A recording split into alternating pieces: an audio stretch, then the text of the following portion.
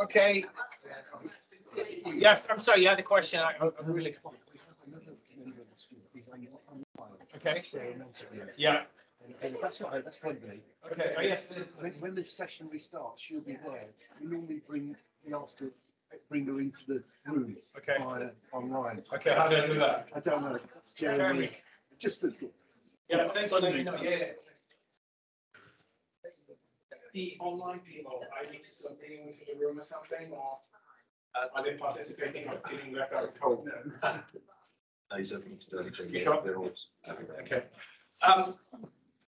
I forgot to mention, by the way, this link here is I have a blog that engages with writers, and there's several articles in there about getting a career as a screenwriter and mistakes to avoid, etc. and so forth. They cover some of the things I'm talking about today, but they're just very accessible, very short articles, and they're very sort of pragmatic and to the point. And again, mistakes to avoid, how to get a career, all that kind of good. So how to find an agent and all that kind of stuff.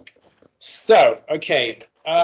Before we get into this one, let me just quickly finish off on the. So I kind of zoomed through the pitching sort of instructions, guidance, whatever you want to call it, at the end of the last lecture.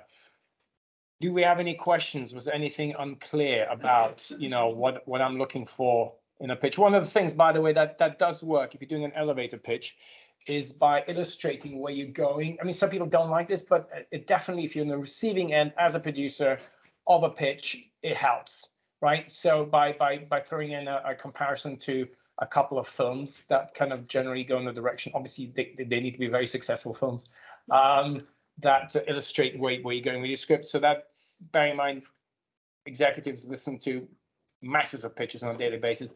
That can help you stand out more. So I definitely I like that. Quickly, just to tail end on the pitching business, there's a so many years ago, Fox Studios was having a hard time. A chap called Barry Diller came into the studio, and he's the guy who got the television side going, very effectively, and he gave the studio a huge boost. He's a huge player in Hollywood.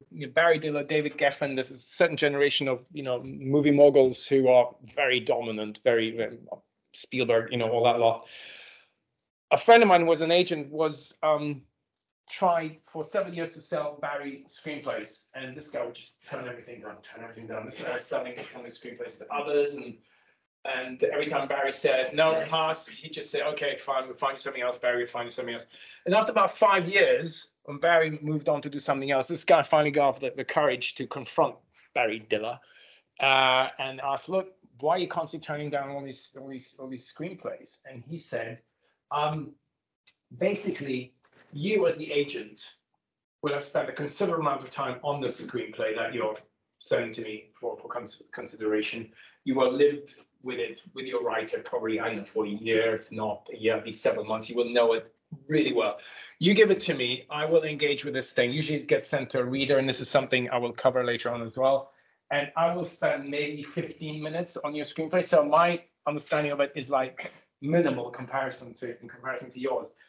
And if I just get up to you and say, no, pass, and you just kind of turn around and say, okay, fine, let's find you something else, it does not communicate to me a huge amount of faith in the project.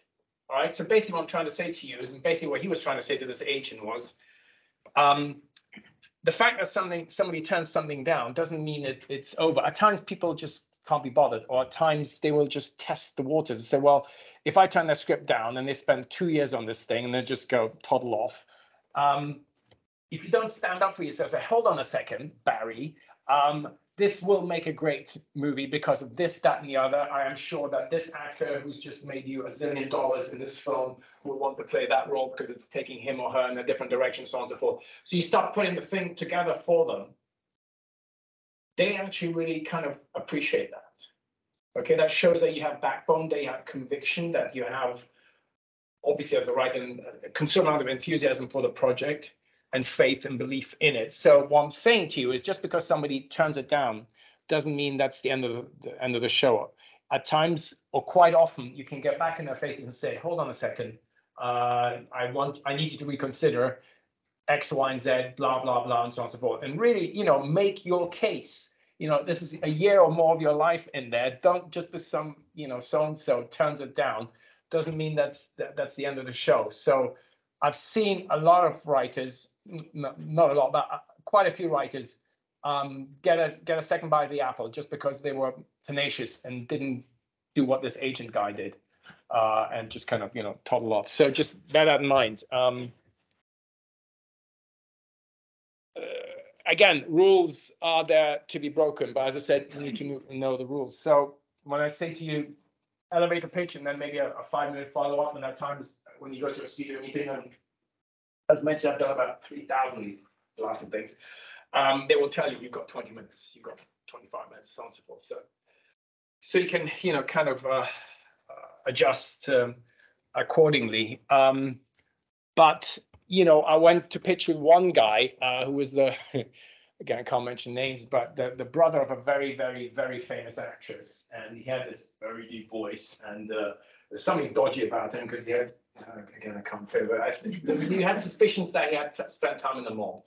Anyway, hugely interesting character. This guy actually went to pitch to the head of New Line back there, and she was in there with a woman called Mary Parent, who was a very junior person, and who I did not give the time of day to, who ended up running, I think, Universal Pictures. So my bad. But this guy pitched the entire script. Every time we went to pitch, we were in there for at least 90 minutes. He would act this thing out. And he was so good with that deep voice. And I mean, he would just, and he had every scene fleshed out. So he said, this role is played by Robert Downey Jr., this one is played by this and the other. And he was so entertaining in doing that. He had a skill. He's also a trained actor. And all the people who went to pitch to were the head of Warner's, the head of New Line, the head of, all these major people. Not one person ever shut him down. Not one person ever shut him down. So again, what I'm saying to you is, takeaway for today is learn the rules, break them. There's no McKeeism, okay? Just find your way of, stand up to people, turn down your scripts. If you find somebody's really interested in the pitch you're doing, don't shortchange yourself. Just keep going. But as I said, play to your strengths. If you're not good at doing a 90-minute pitch, don't go there, okay? But again, just to illustrate the point I'm making. I had another character who had written a very nice coming-of-age script, and I got it to the head of Universal Pictures, and he said, look, we're not going to make this, but I really like the writing. I'll take a meeting with the writer. Now, for the head of a studio to take a meeting with an unproduced writer is like unheard of. It just doesn't happen. So I pulled some strings, and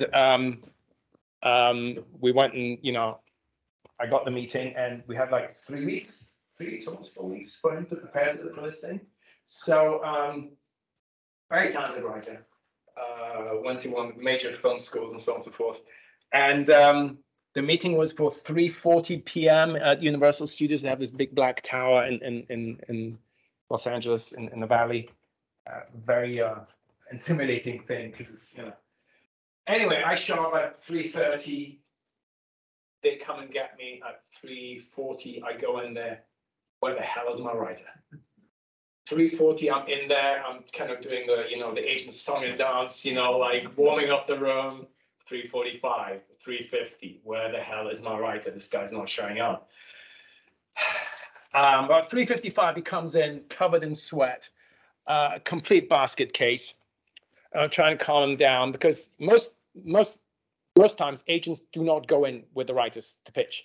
I made a habit of doing that because in order to protect them more and so they wouldn't have to do the warm-up business and love you, mean it, and all that kind of stuff. So they'd just be able to fully focus on their pitch. So 3:55, this guy comes down, sits down, and this is the head of the studio with 5 or 6 executives in an office the size of this room, top floor with views all over Los Angeles. I mean, this is seriously prime real estate, right?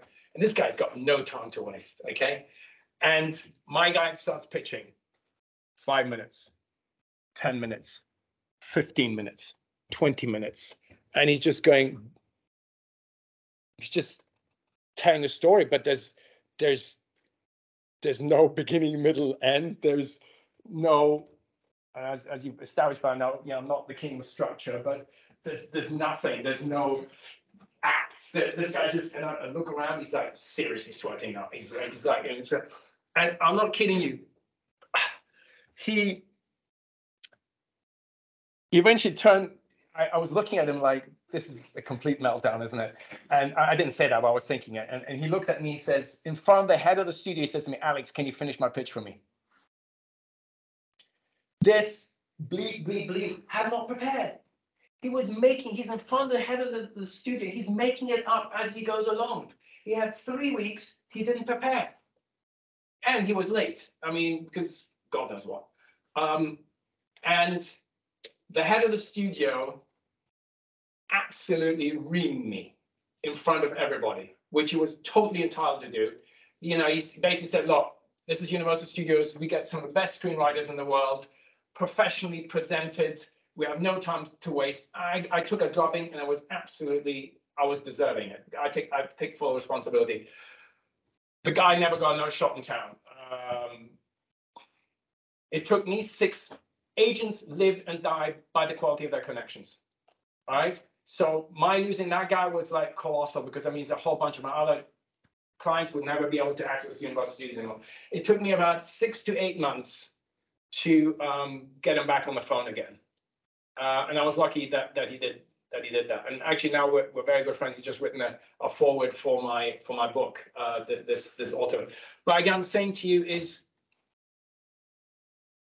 whenever I come talk to writers and I start talking about these kind of horror stories, what? They're actually not infrequent. They happen a lot when writers become their own worst enemies, right? So this is part of it. You're entrepreneurs. It's not just about really doing good writing. It's about how you engage with the industry, how you interact with it. So anyway, that was the tail end of all my pitching notes. Now we can get actually started with the second one. So as I was just saying, as a writer, you're an entrepreneur. Start to think like one. You're an entertainer. Entertain. If you're an introvert, you might need to find an extrovert writing partner. Types of scripts for new writers. This is actually very important. Your first script has to make money. Bottom line. Whatever you do, if it gets turned into a film, the thing has to make money. Otherwise, if it does not, you're unlikely to get a second made. Because people track screenwriters. There's this whole industry, data industry in Los Angeles. The worst one with the CIA of oh God, here's me getting sued again. The CIA of Hollywood data galleries is an entity called National Research Group, NRG. And they have, or they used to have, 3 floors in the center of Los Angeles next to the LA County Museum, and they do nothing but data gather. So if you sell a screenplay, or option screenplay, you think doesn't make money, it'll have who was the actor in it, how much they got paid, what was the storyline of your script, and so on and so forth. So unfortunately, these things will haunt you forever. So if you go to the next place and you got a screenplay and so on, they'll say, well, hold on, your other thing, didn't do too well. So, and as I said, the people you're selling to, you're dealing with, and again, the same thing applies to the UK microcosm. It is no different these days. Okay, this kind of data can be a problem down the road. Okay, so avoid anything to do with, and this might sound like stating the obvious, but you have no idea how many people actually do go and write these things. Avoid anything to do with child abuse, alcoholism, racism, suicide, sports. Avoid period pieces as much as possible. Sci-fi, only if you or your best friends are VFX pros. Comedies are on the whole problematic as they do not have legs. A sense of humor can be a very subjective thing, also determined by your culture. What cracks people up in Brighton might well leave audiences in Yokohama completely cold. Good thrillers, smart horror, smart rom-coms are also good choices for a beginning writer trying to make their, an impression in the industry. As a first-time writer, you're unlikely to get anything over $20 million produced, and $20 million is actually pretty high. So, 10, 12 million pounds. Producers and executives like to minimize risk. So they want to see you they want to see your lower budgeted films make money first. So like people like, you know, Tarantino and Robert Rodriguez and so on, and Spike Lee with She's Got to Have It. These are all micro budgeted things they did for $300,000-$400,000, and you know, then they went up from that. And then once something smaller has made money, then they will feel comfortable escalating budgets. I had two writers I was representing, two of the most amazingly visual action writers with a huge amount of humor in there. I think, you know, one script they wrote was basically Ghostbusters in space. I absolutely, I mean, you read page one, you couldn't stop. It was that great a writing, but hugely expensive. I mean, you couldn't get those things done for less than about $200 million. And we had one of the biggest agencies in Los Angeles. It was ICM or CA and so on. The agents were just hopping up and down. Oh, you know, this will be a slam dunk. We're going to sell this script for a lot of money. It's so amazingly visual, blah, blah, blah, blah, blah. And you had, as I said, this big agency got behind it, went all over town to all the big producers and so on and so forth. At least 20 submissions. And, you know, and then you start getting one rejection after the next. Rejection. And very often they won't tell you why, right? It's hugely frustrating. Eventually we managed to, you know, get it out of a couple of these people why they turned down the script. And they said the reason why they've turned down the script is because it's like a $200 million screenplay from two guys who've never been produced before. So it had nothing to do with the quality of the story and its potential as a cinematic franchise and so on and so forth. It was to do with the fact that they'd never been produced before, and the executives and producers and so on and so forth behind this didn't feel comfortable optioning and producing the material because, you know, because they were untried. So again, that's what I'm saying to you is coming out of the gate, don't try and write the next Star Wars. It's going to make things a lot harder for yourselves. Actually,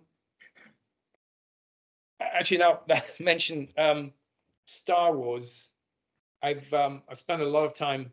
Admittedly, it's not one of my favorite movies. I spent a lot of time deconstructing the process of George Lucas writing the screenplay, what he got up to, because he absolutely his MO was this thing needs to make money. I need to make money with this film. That was his obsession. So when he wrote the script for Star Wars, he already had American Graffiti under his belt, and American Graffiti was a small independent movie, but it made a colossal amount of money. It was, I mean, it's one of the films to this day with the highest return on any motion picture ever produced, based on the budget in terms of multiple returns. But he knew that unless his next film was a major blockbuster, he would be relegated to the second tier of Hollywood. So he spent months analyzing successful texts, including Christopher Vogler's The Writer's Journey and Joseph Campbell's The Hero's Journey. They say that he also read pretty much every blockbuster grade novel and screenplay and integrated the key narrative elements of success into his script as part of his quest for financial success. He absolutely hated the process because he was not organically telling a story. He was editing together successful plot points from other stories, but the rest is history, as they say. So he basically, and the research I've done, I mean, I've got a list of key points that tend to reoccur in one way or another in most blockbuster movies. He just sat down, he basically read every blockbuster book and looked at screenplays that done really well and identified those elements which had contributed to their success and which were replicable in his thing.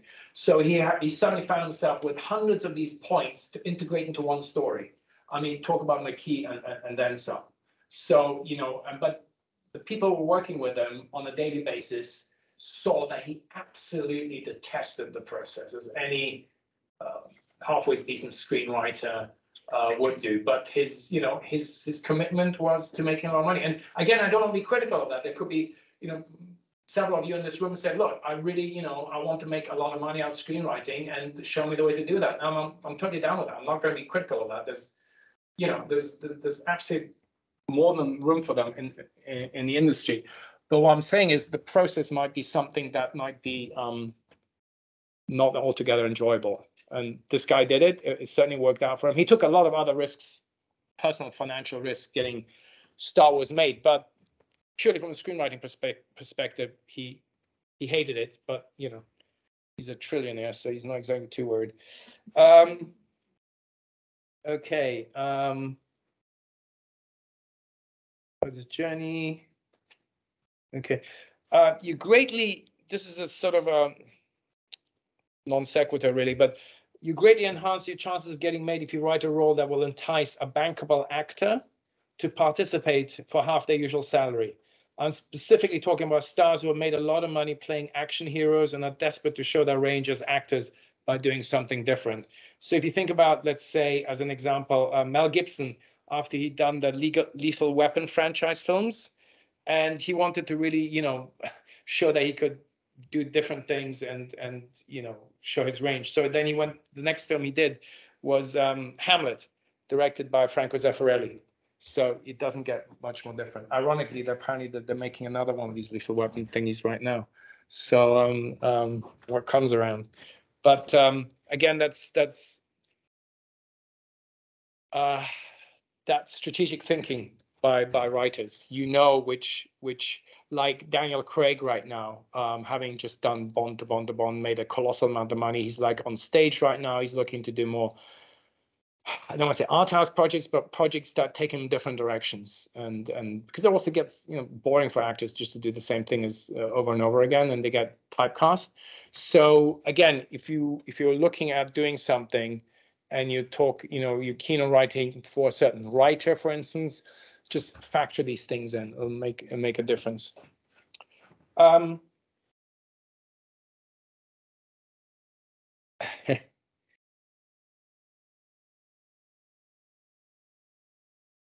Yeah, I'm going to skip that bit. Ideas. Another great way of enhancing your chances of success is to base your script on, this is actually very important, on either a newspaper article, a play, a novel, because these already have an inbuilt audience.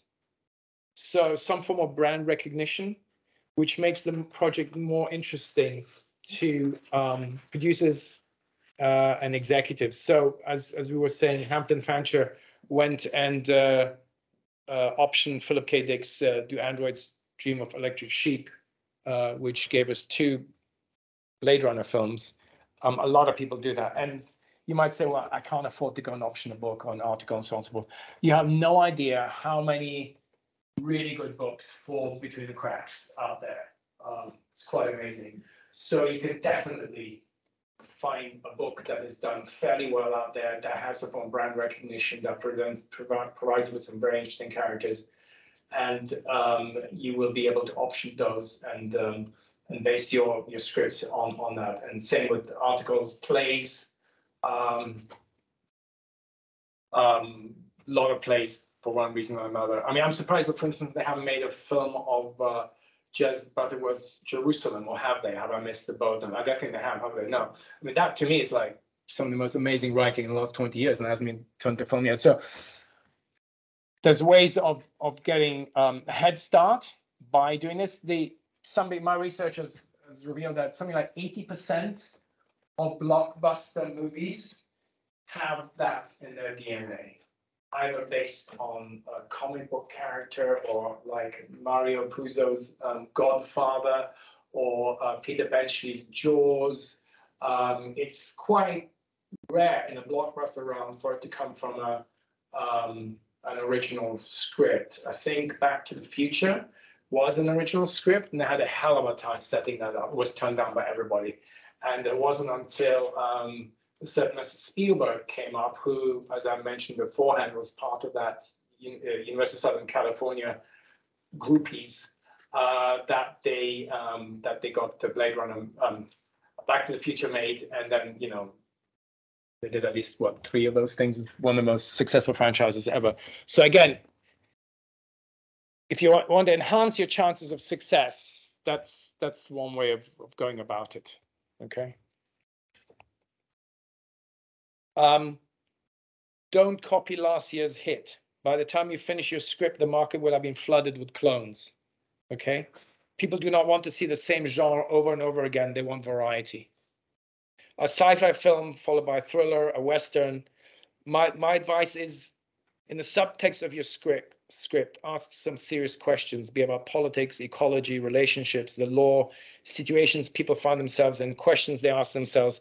Make a statement, something people can relate to. It's probably one, I keep going to and fro with the producer of Blade Runner and the screenwriters and saying, why is 40 years later, why is this movie still relevant? Why are the new generations gravitating towards this film? And why is this thing still relevant? And it's because it has all of these things about what is it to be a human being? What is it, has issues of slavery, obviously, has ecological issues and so on and so forth. So that's why it's an evergreen. It just doesn't date in many ways. And that's why, people keep coming back to it. So again, if in the subtext of your script, you can layer in issues like that, obviously don't make them too topical. So, if you're going to talk about war, Ukraine, so on, make it very metaphorical, because if the war is hopefully over next month or whatever, then your script is automatically dated. So just be subtle about it. Don't put something in it that is going to date your script, and they're going to say, that's no longer relevant. I think we should move on to the next slide. Let me see if I can. Oh, right. Read the trace. So how many of you know of Done Deal Pro? Okay, that is really, really important. Done Deal Pro lists the scripts that I've been selling and usually has log lines. And so that will tell you what is selling, to whom. And that also is a great way of avoiding writing something that's just sold to somebody else. So I would highly recommend that you get into that. Truth be told, also, you need to factor in the following, that we all think that we hatch unique ideas all the time. We don't. People tend to read the same books, newspapers, etc. We are subject to the same zeitgeist. So do not be surprised to find out that the unique idea you were developing was also being worked on by several others. So at times you get into a situation where studios end up buying 2 or 3 screenplays about the same theme at the same time, competing ones, and usually only one ever gets made. But don't be surprised that happened. Don't immediately assume that somebody's gone and ripped you off.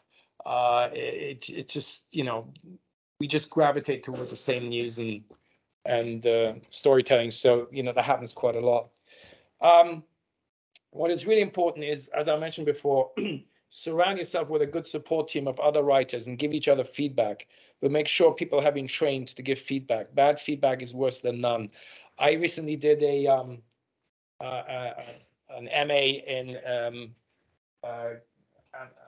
biography writing at some university I shouldn't mention, and you got a lot of feedback from people. But on the whole, people haven't been trained to give feedback. So the most dominant people in the room kind of affected everybody's writing, and at times it was just, you might as well have gone down to the pub and gotten feedback from somebody there on your screenplay. So it's very important to know how to give feedback, to be supportive, and to do it correctly, because otherwise it can, you get these instances of people saying, well, I was following so-and-so's advice, but it was rubbish advice. Always try and get, if you can, feedback from people in the industry. Through social media, that's become so much easier to do. You should all have LinkedIn accounts that connect with all sorts of filmmakers all over the place, Facebook and so on and so forth. And you'd be surprised the number of people who will actually respond to a query. I get queries all the time, and there's the people sending me a life story. I mean, on LinkedIn, that's not easy to do, but it's like, 16 paragraphs about this film they've written and blah, blah, blah, help me do it and so on and so on. I'm never going to read it. Again, what you need there is your elevator pitch, to get people interested, and be kind and supportive. And but I mean, that's that's how I got in touch with all these people from Blade Runner and all these amazing films, because through social media. So the trades also, don't go crazy, but again, it's really Hollywood Reporter and Variety tend to list the scripts I've sold. Right. So in terms of log lines, in terms of getting an idea where the industry is at, what they're buying, what is getting made, and so on and so forth. That's again, the last thing you want to do is invest a year of your life writing a screenplay that from the get-go, somebody would have told you, look, this is not going to fly. All right. So do your research, and part of your research is definitely looking at these trades and done deal. This is also very important. Study the careers of writers that you respect. Obviously, read their scripts as much as possible. See what they're writing, selling, who their agents are, the mistakes they make. You learn a lot more from mistakes than you do from success stories. As I just mentioned, try to connect with them through social media, at film festivals, industry events. A lot of writers have assistants. So, they might respond. And, why don't you see if you can get an assistant's job working for a major writer? There's few better ways of learning how to write than to work for, some top-notch person doing their thing. Writers get to a stage where they think, okay, I'm done. Let's release this to the industry and get it out to people. And my advice to you is, and this is something I've briefly mentioned before, is when you think you're finished, organize a table read with the most experienced actors you can possibly find. Don't forget to feed them. That's very important. Listen to their feedback. Integrate the notes. You integrate the notes that you feel will make the script better. This is a very important thing about integrating feedback from people. You as the writer, it's your voice. Don't try and please everybody. Just be selective enough. Just use the bits that you personally think will enhance the quality of your script. Okay? Don't try and integrate everybody's ideas. So you've done your table read. You're kind of, okay, I need to let go. Let's have the agent conversation and literary manager and so on and so forth.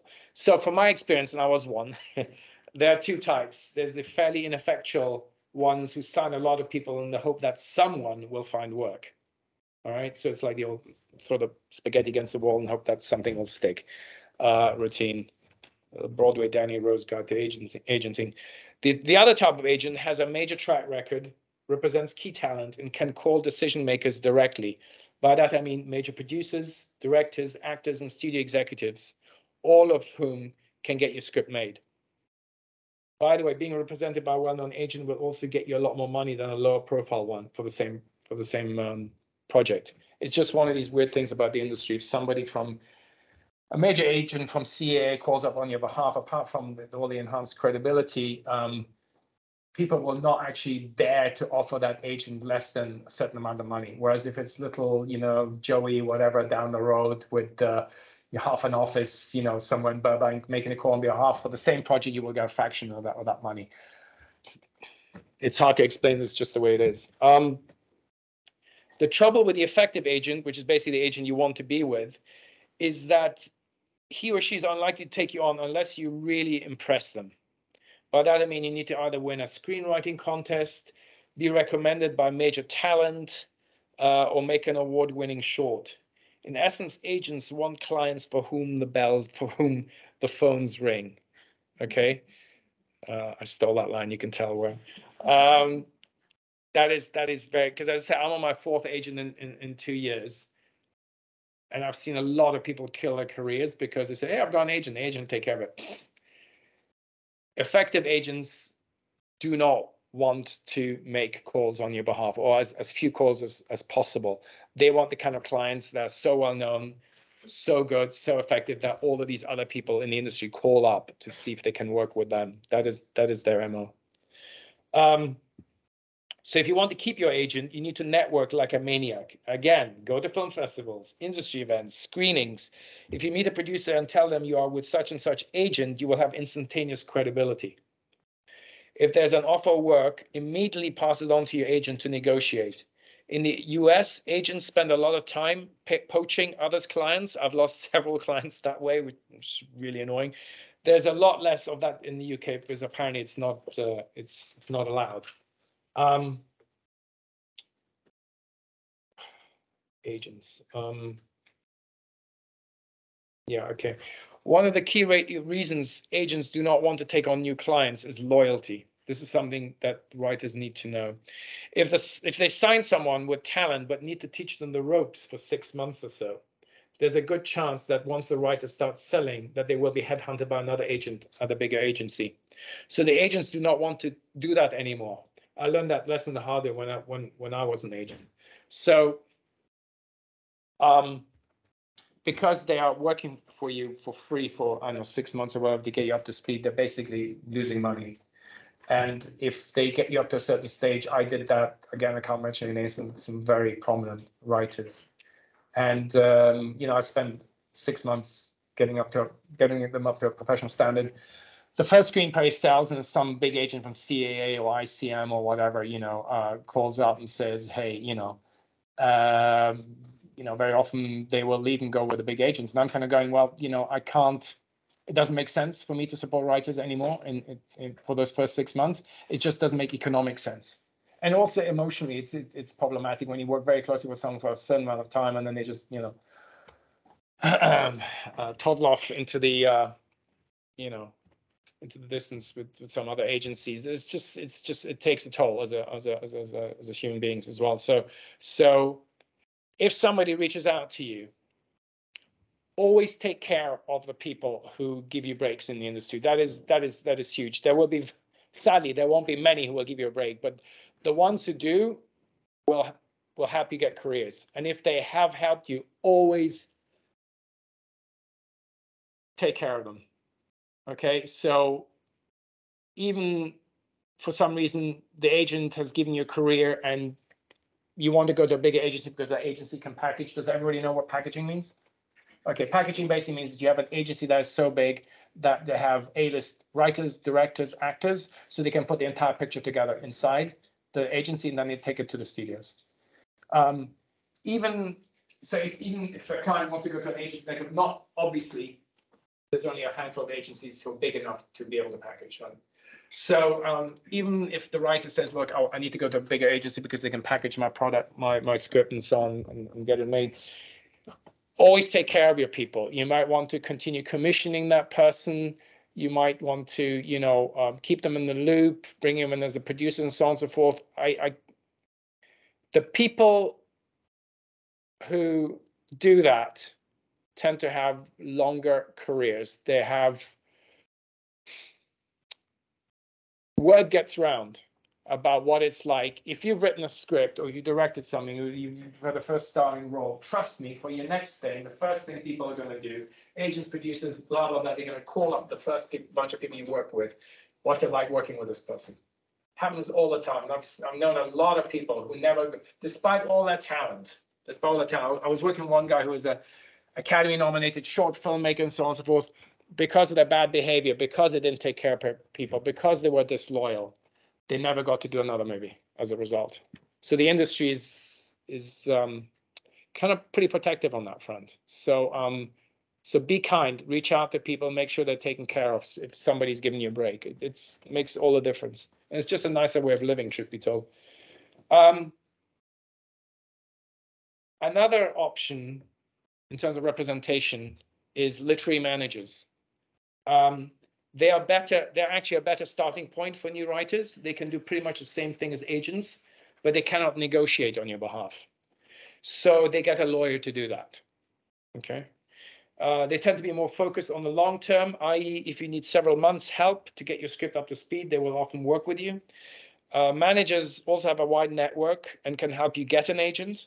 They can also produce, which agents legally are not allowed to do. They can also, managers can produce and help you get your project made. Agents, as I said, are not allowed to produce, but it's a wild, wild west. I mean, at least in Los Angeles. So I know a number of agents who actually have produced, and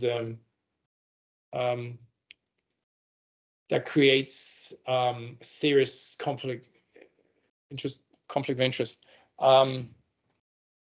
Very big fellow I was involved with. I found out that the agent representing the client, the writer, was also busy negotiating an executive producer credit for herself with the studio, which is just beneath the pale. I mean, it's just, you can't do that, because if you're getting a payday from the studio, then from a legal perspective, you can't be expected to do right by the writer and get them the most amount of money for their project in the best terms. if you're at the same time an employee of the studio. It doesn't make sense. So she did it, and I complain about it, but it's, as I said, it's wild, wild west. And the writer was also meant to direct the picture. The reason why it went to a specific studio was because they had made noises about also letting him direct. And this guy was a hyper successful advertising director. You know, like all these guys like Ridley Scott and so on, they all came out of advertising in their day. This guy was one of those. I mean, multiple award-winning advertising director, and there's no way this guy was going to do a bad show, a bad directing test. So they invited him to the studio to do a directing test, and he did his thing. And they basically said, no, sorry, you're not good enough, and we need to apply another director to us. And this was all part of the collateral damage of not having his agent do what she was meant to do, fully protect him. Because as I said, there's no way that this guy did a bad directing test for the studio. So if you ever find out that, it's a legitimate question to ask.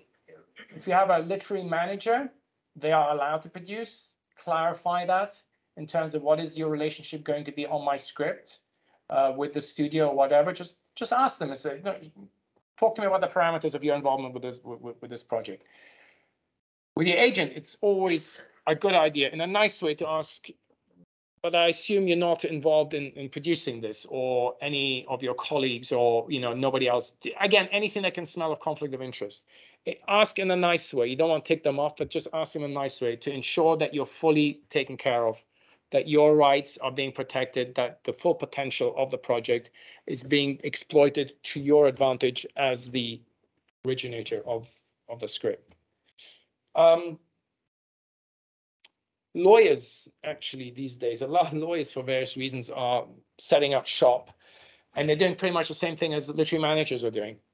So that's another port of call as well. And lawyers are actually quite easy to get to, and probably, again, probably a little bit easy to get a good lawyer, a solicitor to represent you than probably on a par with literary managers, but definitely easier than getting an agent. Many of them operate like managers these days. They're also very well connected and can help you secure a manager and or agent. And they also have access to producers, actors, directors, etc. So you always have to make sure whatever contract you sign, that they are vetted by a lawyer. That's really important. Don't sign any option agreements, etc. that are downloaded from the internet. All your paperwork needs to be assumable by production companies and the studios. Do you know what assumable means?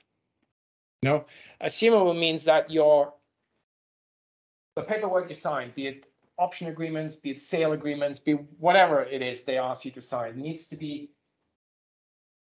of a quality, and it needs to be studio standard. So if it is something downloaded from the internet, or it is legally compromised, then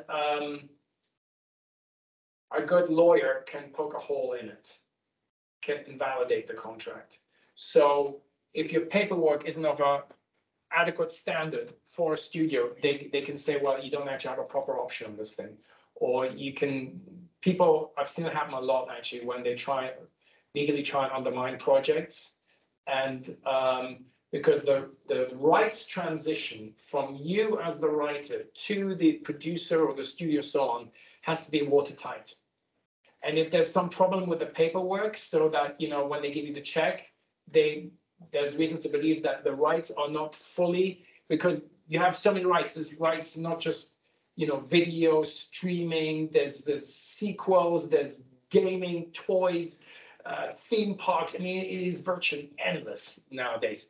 And if that is not done correctly, then people can challenge and say, well, you don't own the rights to this, or we can't buy the script from you. You need to go back to square one and get the paperwork sorted out, which can be very expensive at that stage when somebody's interested. Also, it shows a lack of professionality. If you come up with something downloaded from the internet to provide, evidence for this, that, and the other, and they look at it and it's kind of dodgy, then you don't look good. Okay, you always at all times want to look as professional as possible. So, if it's a question of £300-400 spent on a solicitor to make sure your paperwork is of a certain quality, it's money well spent. When you get an offer for representation, especially with agents, I had one writer who, really, really smart guy, who wrote this incredible horror piece. And this is the guy been out in the cold for many years. You know, he's been writing for at least 6, 7, 8 years. No one's showing any interest. He suddenly goes and wins this contest. And all these people suddenly become interested because he used that contest winning to call up a bunch of agencies and so on and so forth. And they said, hey, okay, we'll take a meeting with you and so on and so forth. So he got an offer from this agency, quite a decent mid-level agency, to take him on. And but at that stage, he was kind of full of himself. He was kind of going, you know what? I can get CAA, I can get ICM, I can get really top agencies. So instead of saying, yeah, I'll take it, I'll go with you, he just said, yeah, okay, I'll get back to you. And then he went and took the meetings with all these other guys. And I said, ICM, CA, all the, you know, top agencies, just, they might take a meeting with you, they're not going to sign you on until you have a body of work. And then a few days passed, and he went back to the agent who had made him the offer, and the guys, and he said, "Okay, I'll take it." And I said, "No longer interested." With agents, it's a gut thing very often. It's instinctive, can be quite emotional. If an agent makes you an offer representation, truth be told, if you don't accept it pretty fast, they're going to kind of go, you know what, maybe this person's going to be hard to work with. You know what, this is going to be, you know, my gut feeling tells me. I've definitely turned down people on the basis of my gut instinct, without doubt.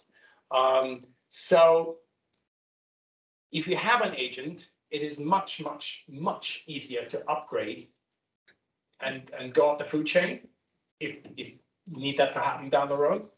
It is much more difficult to get a new agent if you're basically don't have an agent. So you're swimming in the water hoping a ship will come along and pick you up, and you know it's much easier to jump from one ship to the other ship. So if somebody makes you an offer to represent you, and it's a halfway decent agency, and you know that the agent is competent, has a track record, always check people out. Don't wait too long. 24 hours is tops. Seriously, don't wait any longer, because that offer will go away. And like this guy, I think he's also one of those selling shoes somewhere in Montana. He blew it, despite that really great script. He blew it. So it's amazing. Doors take a long time to open, then they open quite rapidly, and then boy, they close really quickly as well if you don't make the right moves. Back to the legal business quickly. No handshake deals. Without a contract, you will not remember what you agreed to 6 months down the road. Dishonesty and all that kind of stuff aside, you actually won't remember what you agreed to with that person in terms of what you get paid for the actual option, how long the option is for, you know, rewrites, how much do you get to do a rewrite on the script, the time factors, you just don't remember. So always exchange paperwork. If you want to work with someone and they're not prepared to sign an agreement detailing the terms, my advice to you is walk. Don't do it. Life's too short. I've seen a lot of people get into sort of, they have a script, it's been with one person, they have a sort of handshake agreement, they want to move to a next person who's prepared to give them a proper option agreement with money and so on and so forth. The first person kicks up a fuss saying, no, we have a verbal agreement. Verbal agreements very often are, don't want to say binding, but they can be enough of a headache. And very often the second people who are real, who want to give you a contract, they'll walk, because there's something on peg, it's unclear and so on and so forth. So you definitely don't want somebody yapping at your heels at some stage when some big producer, big executive, someone coming to you, want to do business, saying yap, yap, yap, yap. And very often they're actually holding out for a payday. So they want the second person to give the first person, you know, a decent amount of money to just make them go away. A lot of people make a lot of money, just this go away money. Don't do it. Don't do it. It's just not worth it.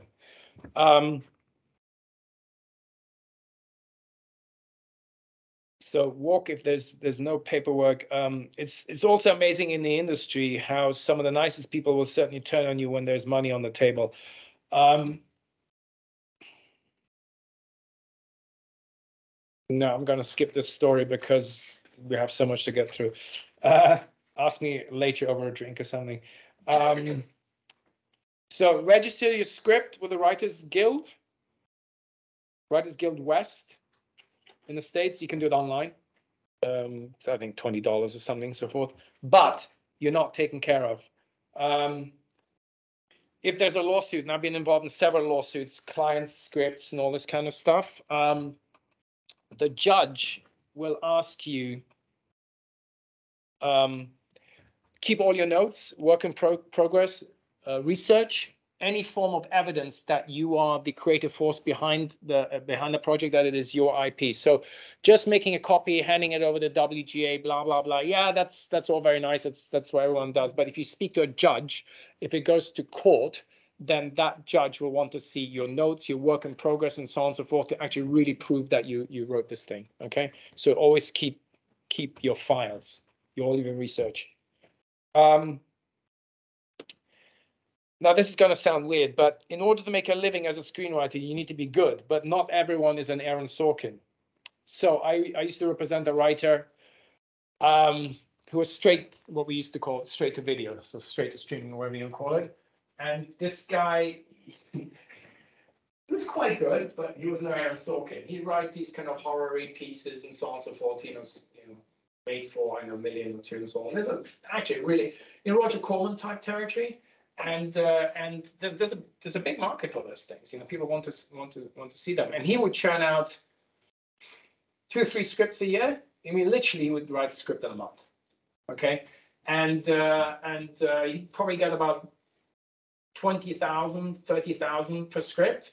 But if you do 3 of these things a year, and then you get your rewrites on top of it. So last time I checked with him, I think he had 15 or 16 films produced, which is, Jean-Claude Carrière aside, is very unusual these days. And he was happy with that. It's his living. He had no ambitions to become a big studio, this, that, and the other, and so on and so forth. So what I'm saying to you is, it's okay. I mean, I'm trying to open your perspective in terms of the number of ways you can make a living out of the industry. There's all sorts of angles and so on and so forth. If you're not, a few people are as good as an Aaron Sorkin, that's fine. There's other things to do. Don't shut the door on having careers as a writer. I was getting good money writing silly dialogue for these talk show type things, back in, and that was good money. It was complete rubbish, but I took the money and paid my bills. So yep. I actually got a friend who's with that films. Sure. He's made successful in those. We've been speaking a little bit about potentially doing. Do you think if you go in at that sort of level, kind of possible to then break out into doing the more serious stuff? Absolutely. Tarantino, Robert Rodriguez, Spike Lee. I mean, Matt Damon, Ben Affleck. All these guys started really low budget. Well, I mean, Good Will Hunting wasn't that low budget, but you know what I'm saying is absolute. That's what I'm saying to you. But I'll get back to this later. But whatever you do, make it good. I mean, look at the number of people who started off working for Roger Corman. I mean, just an amazing. Jonathan Demme, Jack Nicholson. I mean, some really amazing talent. Actors, writers, directors started off doing these micro-budgeted things, and then they cut their teeth doing that stuff, and then they made all the beginners' mistakes, and the rest is history. So no, absolutely. I actually recommend you do that. But as I said, try to do micro-budget, but there has to be something, there has to be a standout factor that will get you the industry interest. Say, well, hold on a second, that's kind of, I don't know, schlocky horror, but it's really good schlocky horror. Let's give you 20 million to do it on a much bigger scale. No, there's masses of movies there. So no, I recommend that you do that. Absolutely. Right. So again, make an effort to understand the industry, who's doing what, looking for a change of direction, look for opportunities. Also about, ask yourself, what can you do for them? If a producer or director is looking for a change of direction, so on, be aware of people's careers. Don't pitch a period piece to somebody just straight up action. Always research the people you're going to be in contact with. If you're going to a film festival and so on, and there's X people presenting, look into their careers, look at what they've done. there'll be interviews telling you where they want to go, what they're looking for. Like I'm looking for this, the project I'm trying to do with Habib right now. I'm looking for a very good, very extremely visual sci-fi piece for him to do, because I say he has all this Blade Runner background and visual effects and so on. And we're having a devil all the time. We had one script, but then the writers refused to meet with the head of the studio. Don't ask and I won't tell. Okay, again, network. With the help of your peers, prepare the best elevator pitch. We talked about this, film festivals.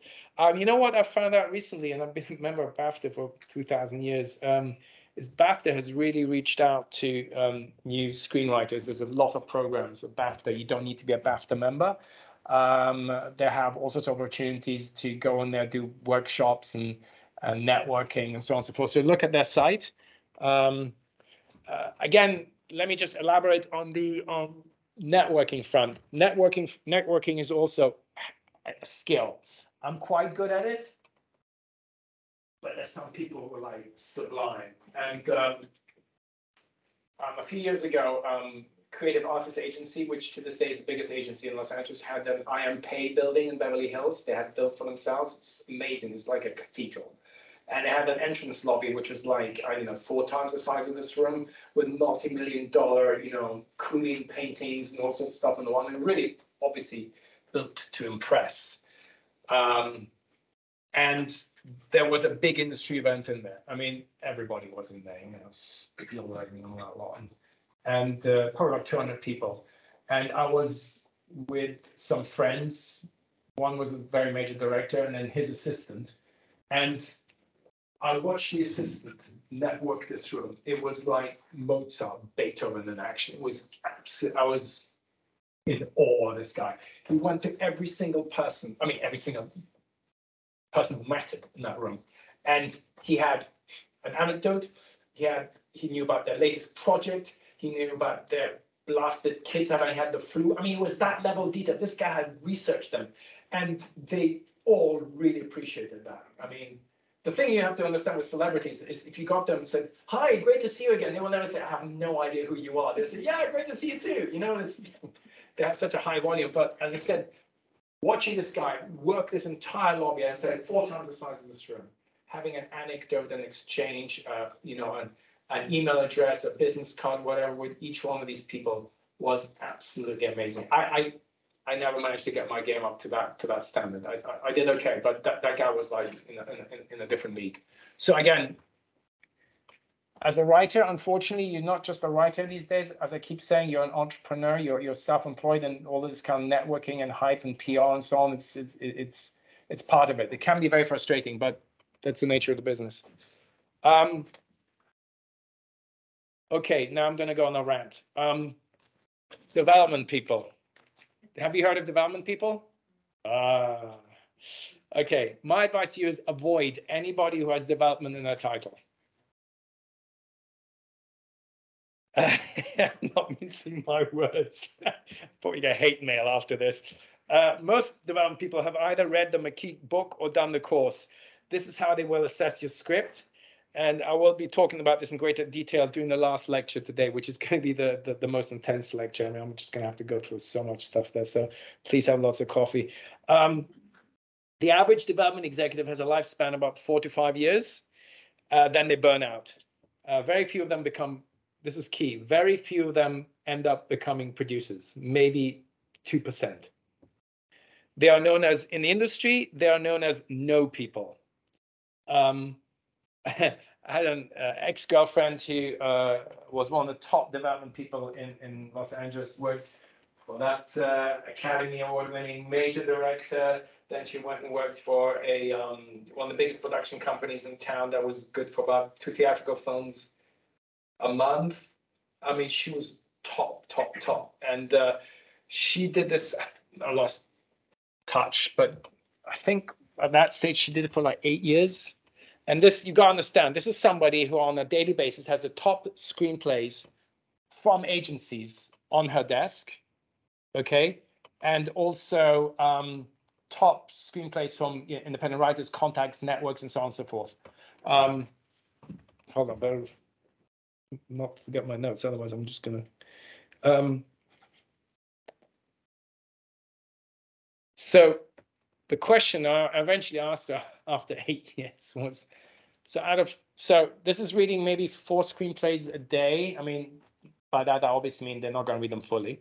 7 days a week. If you don't read the weekend, you don't have a job Monday. So you work it out, mathematically speaking, 8 years of that. And I asked her, how many screenplays have you had optioned and made? She had 1 movie of the week made and 1 other script optioned. That kind of traffic of screenplays. Okay, so development people are in a volume game. One of the ways they keep their jobs is by proving to their bosses that they have an amazing flow of screenplays coming through their turnstiles. So, and especially the really, I mean, a top-notch development person is the kind of person who will get, Steven Zalian to send him or her their screenplay before anybody else has seen it. Those people are worth their weight in gold, and that's actually quite rare because Steven Zalian is not going to do that, because the agent will get really ticked off. So they're in a volume game. That doesn't mean that they have any interest in anything but the very best, written by produced authors. All right, so produced authors are always going to be top of the pile. Very often they will not have fully read your script and will pass on it because you're not a name writer. One of my favorite tricks when I was still submitted to these people was to ask them why they passed. They would usually respond with a cliched line out of McKee about the character arc or turning points or act breaks, blah, blah, blah. I eventually got wise to this business. And I would then press them and say something like, was it the character of Joey that did not work for you? Was his reaction to the shootout not credible? 9 out of 10 times they would say, yes. Of course, there never was a character called Joey or a shootout in the script. See, that is just disrespectful. That is not cool. When a writer puts so much time and effort into a script, the opportunity costs are immense. And most of us, when we sit down, we write a script for 6 months or a year, we're not making any money, or we got a really nasty waitering job or whatever it is to feed our habit. And there's a lot at stake for us. And when they treat us that way, I lose it. I mean, I've read The Riot Act to several of these people when I caught them doing that. Eventually I chilled out and just moved on. But again, be empowered. If somebody is disrespecting you as a writer, and I repeat myself because I need to repeat myself. If somebody turns you down, that doesn't mean you just turn around and walk away. Make your case. Be aggressive in a pleasant way. And don't put up this kind of nonsense. Ask people, say, okay, why specifically have you passed on my screenplay? And feel free to throw this kind of Joey line in there to make sure that they actually read it. And yeah, I've humiliated a couple of them through that, and I was good doing it. I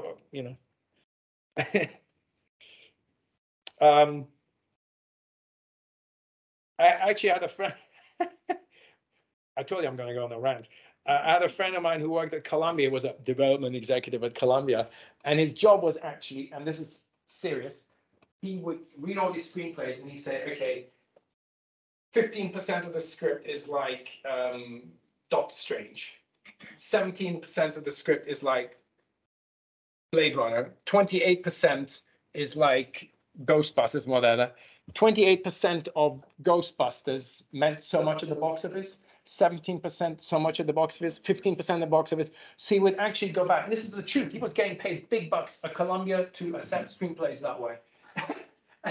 So he would go back to the executive and say, accordingly, all these percentiles, this movie will make $375 million at the box office. That was actually a job. So this is one of the few moments that I'm actually speechless about stuff that goes on in the industry. Major writer mistakes to avoid. So a lot of writers who suddenly, have interest in their work and so on, at times this is a sort of disconnect with reality. So the script goes out, there's an offer. It's an offer for, I don't know, it's your first screenplay, and they offer you an option, a sale price of $300,000, of which you will get option monies, upfront is usually about 10%, so you get $30,000 for year one, and maybe another $30,000 per year. I've seen a number of people go back to agents and say, what do you mean $300,000? You know, scripts, nothing sells below $1 million. I want at least $1 million for my screenplay.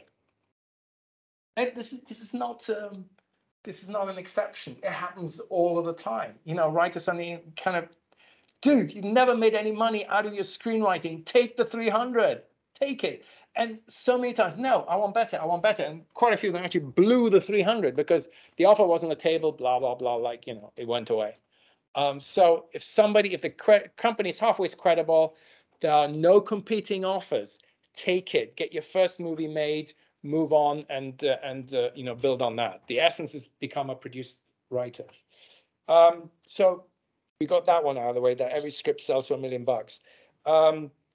What I mean, also, you know, they don't make that kind of money. That's why when a script sells for so much money, it's in the news. And also, don't forget, all of these sale prices you were reading of trades and so on, or budgets for movies or actors' salaries. Trust me, I've been on the other side of the equation.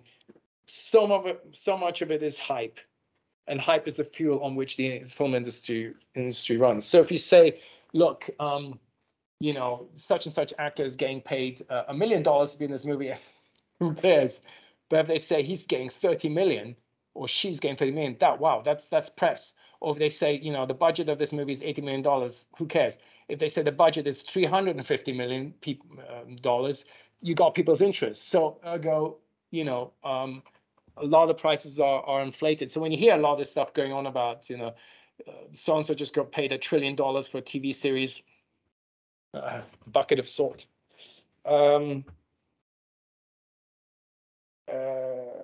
So again, if someone's prepared to produce your script and they're credible, go with them unless you have a better offer. Don't get pressures. Same with agents. If you get an offer representation, go for it. Again, my advice is avoid development people. Writing partnerships, quick anecdote on that. As I was mentioning, my guy Fox, who did that movie with the writing partner, and then they split up. The problem is, does anybody know about the quote system in the film industry? Quotes? Okay. Quote is basically, if you don't have a quote, they will try and pay you a Writers Guild minimums, which are, I don't know, depending on the size of the budget, $30,000, $60,000 or something. If you have a quote, which basically means that your last screenplay sold for $200,000, that's your quote.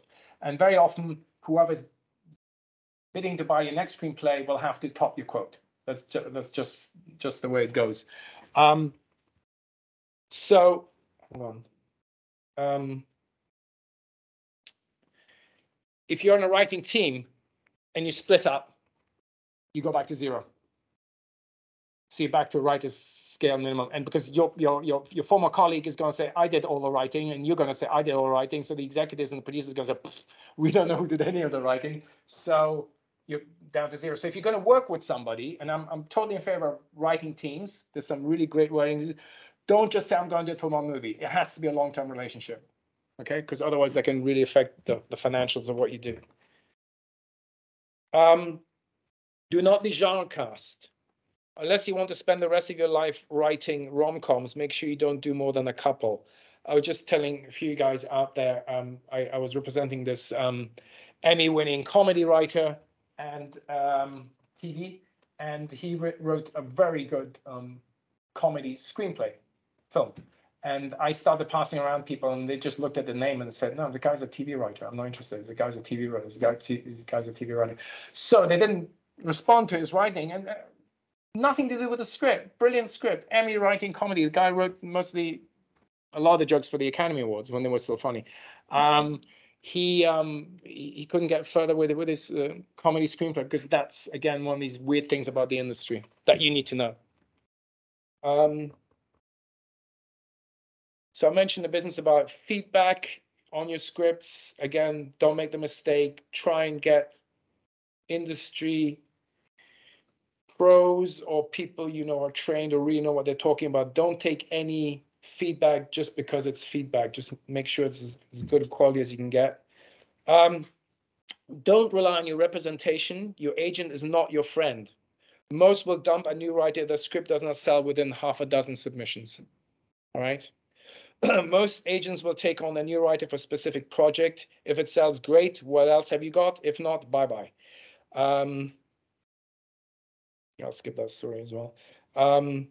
If you have interest in your project, be easy to work with. I've briefly discussed that. People, will call about you. So there's this guy I was working with, again, briefly mentioned him, who had an Academy nomination for a short, and he got picked up by a major production company, and they gave him a really decent first film with some really good actors. The film was pretty good, came out, but he'd been such a prima donna on the set that every time subsequent producers called up that production company to see what it was like working with Mr. X, they would say no comment, which is about as damning, a thumbs down as you can get in the industry. It took them 6 years to get another film done, and that was because a friend of mine helped him out, and he's kind of been stuck in the B genre ever since, having started off as an Academy-nominated director for his thing. So again, good behavior. It's kind of bratish behavior a lot of these people indulge in. I just don't get that. I mean, so be good to work. Okay, so again, how to protect yourselves. When you're invited to a producer and director meeting with 6 or more people around the table firing ideas at you, and this is the norm nowadays, by the way, okay? Take all the ideas down, nod, and thank them. Then go away and integrate only the ones you think make the script better. Okay, but nod and thank them. Don't make them feel that they're being ignored. When you go back with your rewrites, say, thank you so much for the great input. It's made the script so much better, because guess what? They don't remember what they've thrown your way. Okay. I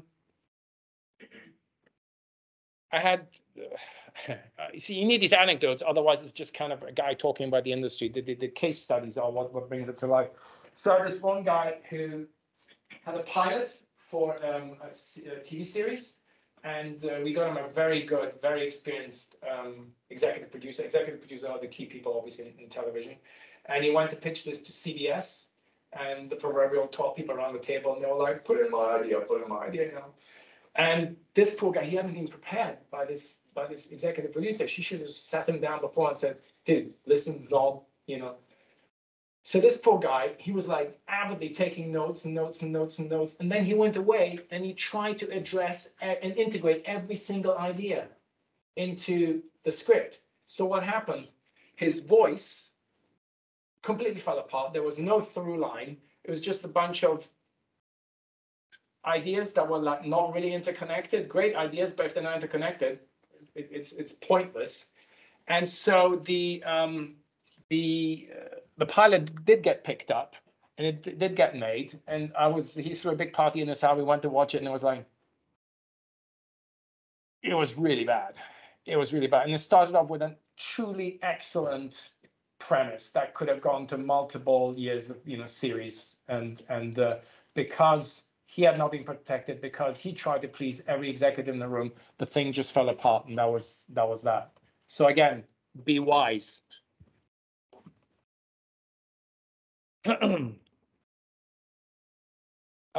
So again, and I'm repeating myself, my solution is think like a filmmaker, write a great short or full-length feature film that can be shot for little money.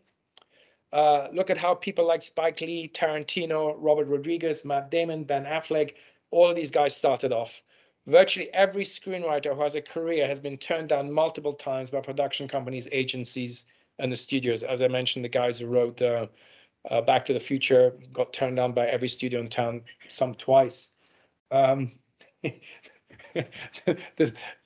Bob Gale story I love is when they went to Disney and they showed the script for Back to the Future to Disney. The Disney executive said, "We're Disney, and you bring us a story about incest?"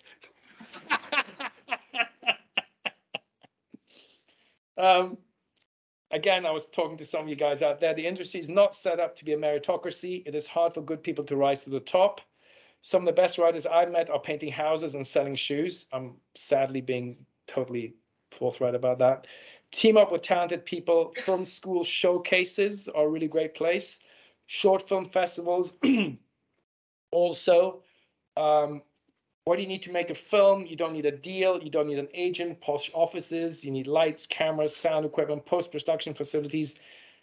Think like filmmakers, people. That makes all the difference in having a career.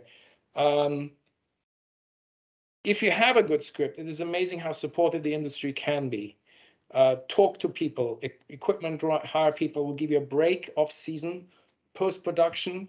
If you needing to edit your picture, you know, a lot of people will give new filmmakers their facilities for free. If you take the graveyard shift, so you go on a midnight to 5 o'clock in the morning, you get access to millions of pounds, dollars worth of editing equipment. You know, that's, if you get it for free, do it. And actors, always, the casting process is really key. I've made some major mistakes in casting in the past,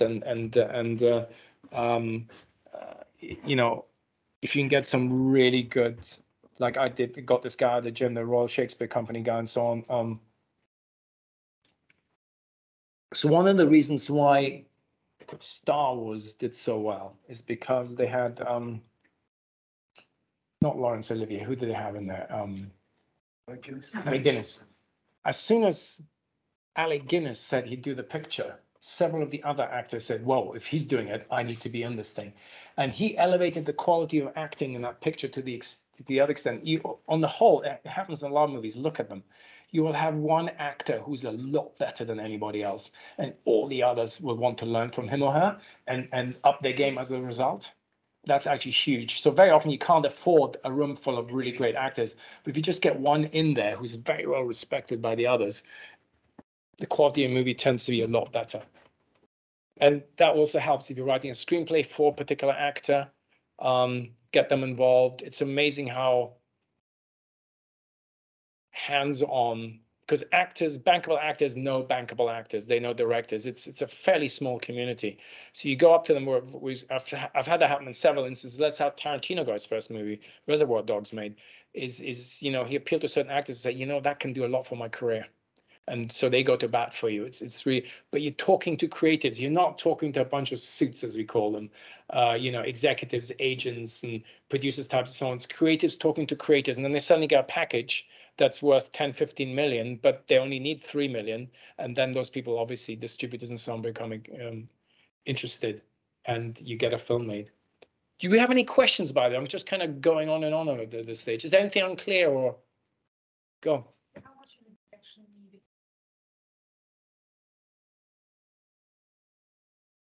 Yeah, I mean, I keep telling you, it's you can't just be a screenwriter these days. You need your network. You need a good director to work with. Maybe write for that director. You need a good actor. You need a support system. There's days where you can just, as a writer, isolate yourself in some, you know, garret with your laptop and write away happily. You also, you know, it's a very solitary, lonely occupation, and having that kind of creative input, you know, Hampton Fancher interacting with Ridley Scott, you know, pot of soup on the stove, you know, doing this exercise, you know, it's, you know what I'm saying, interacting with other people, it takes you to the next level. So yeah, you have to engage with others. You have to go to film festivals. You have to go to screenings. Because you know, it's a networking. It's the nature of the beast. It's not just about creative input, but also about getting your script to the right people and getting it made. So yeah, I would say, truth be told, probably nowadays, 70% is to do with what you need to do to write a really good screenplay, your research and table reads and all this kind of stuff, and probably at least 30% is networking. It's just the reality of it. Once you get into it, once you get the hang of networking and this kind of schmoozing and interacting with people, it's just becomes second nature. It's actually quite enjoyable. Seriously, it is. You're giving me that look. Okay. Okay. So again, any questions? Anything that is any other questions that is unclear? Yeah. Well, obviously, quite a lot of the advice you've given is very film industry specific. You know, like what to do with the producer-director meeting and so on. I mean, it does strike me that quite a lot of the stuff applies to almost any part of the literary world. That's a fair comment. Yeah, it's yes. I've just the reason I've been through 4 agents in the last 2 years is because I'm in the process of actually writing a book, a biography. So I've been dealing with the publishing industry, and you're totally right. the days when publishers were just looking for good books are pretty much over.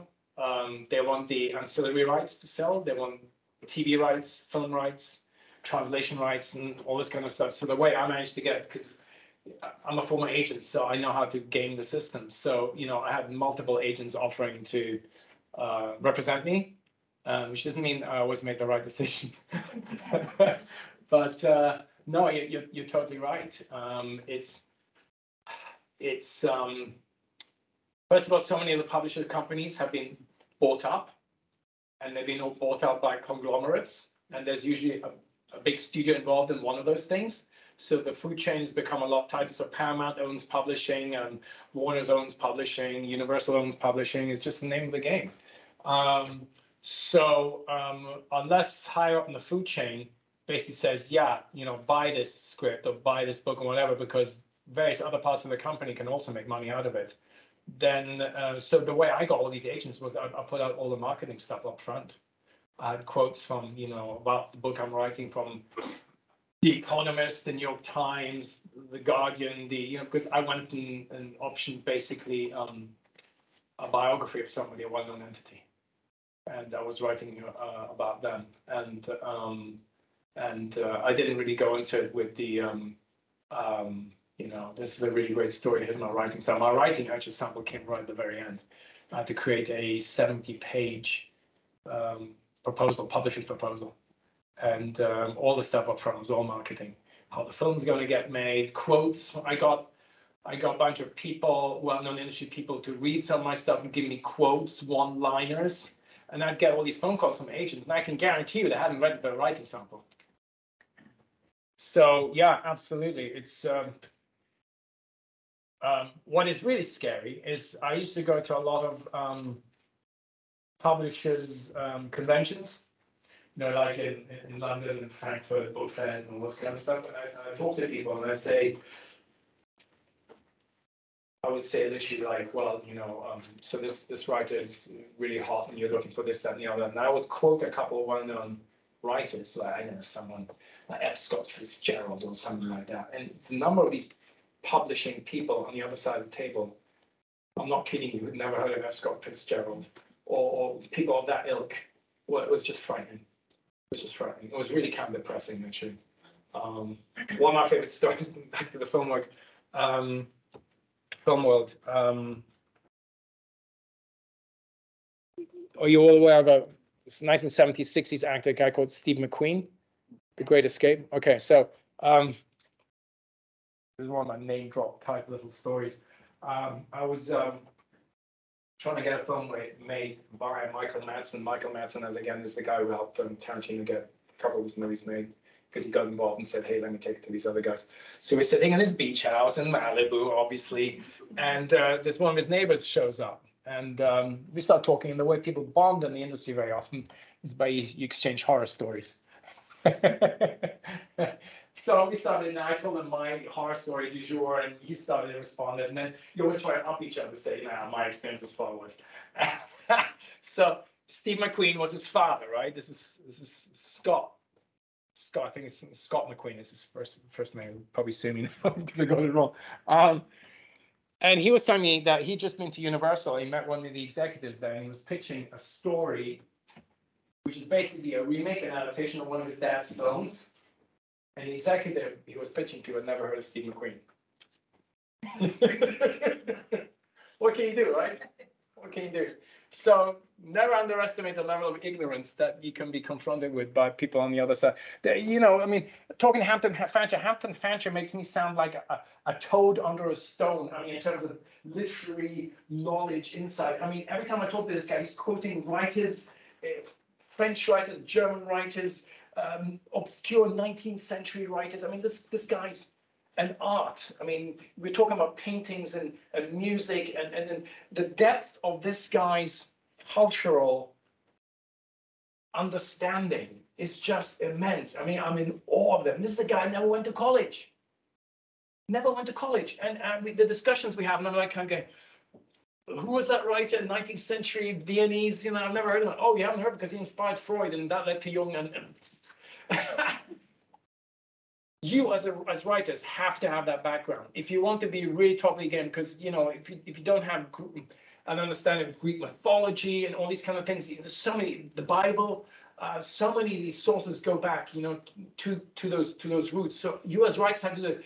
And unfortunately, a number of the people you'll be talking to at the other side, you will kind of go, seriously, you've never heard of Proust or Hermann Hesse or so on and so forth. You just have to like grin and bear it.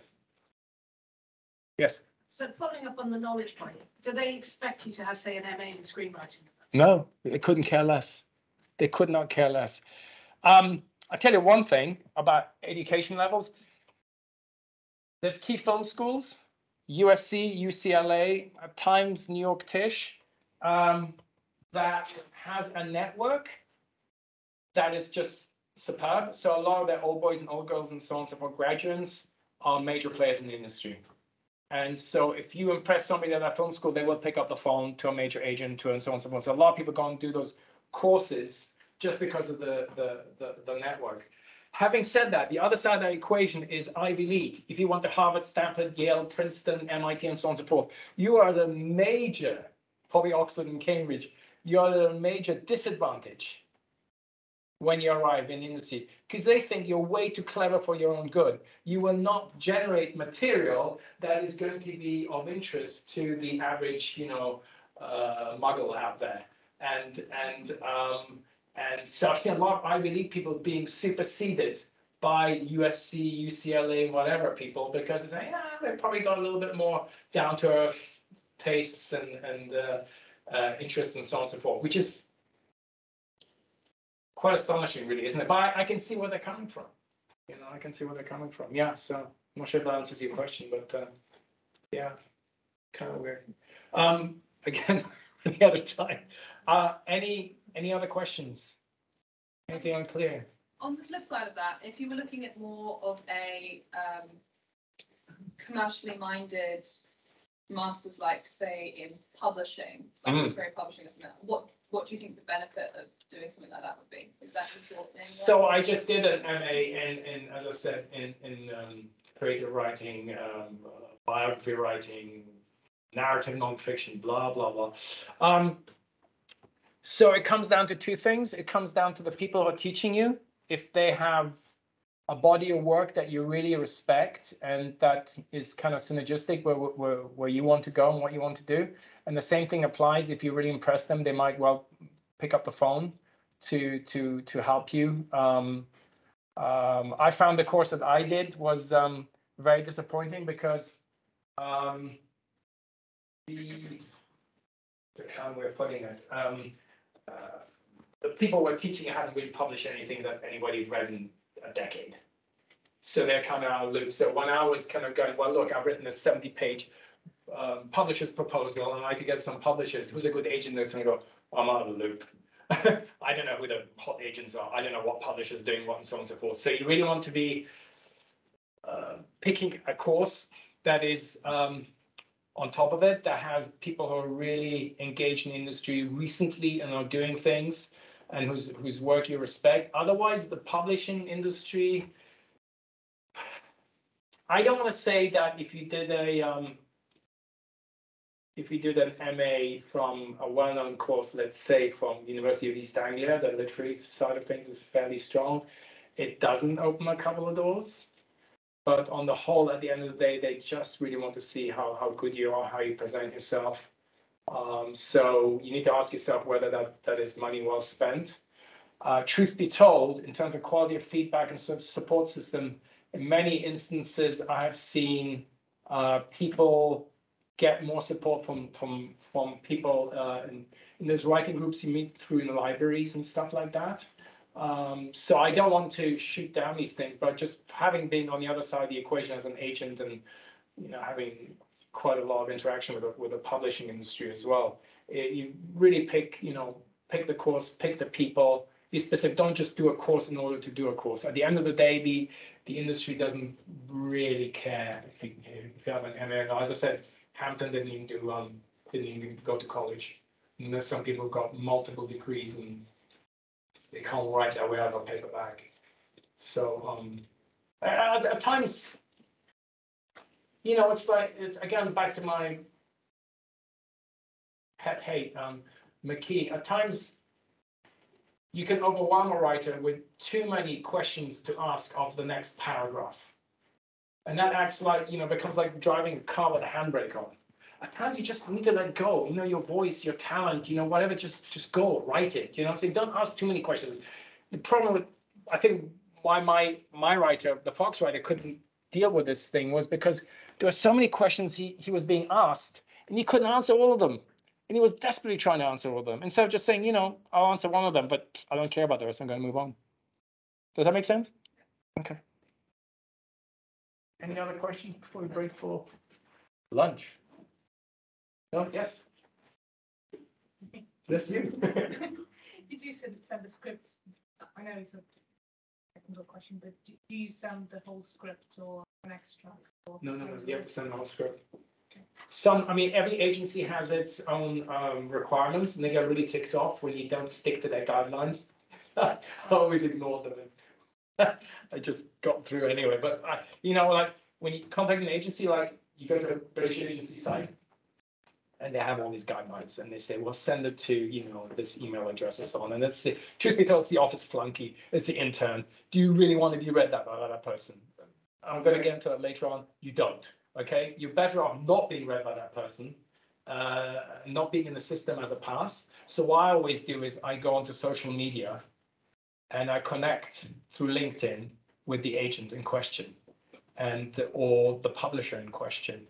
And I will start off very brief. You need to be very sparse with your wordage. You know, don't write them this great big thing. You know, 2 or 3 words. Be fun, be interesting, respond to something that they've just recently published or done and so on and so forth. Be entertaining, be fun, and engage with them and just say, hey, you know, I wrote this thing. There's a 1-sentence thing, and you do it well. I mean, that's how I got all these agents. 80% of the time, yeah, just send it to me directly.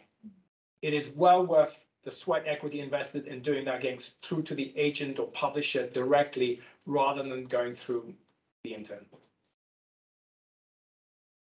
Okay, great. Thank you so much, guys, and see you after lunch. Lock the doors, okay?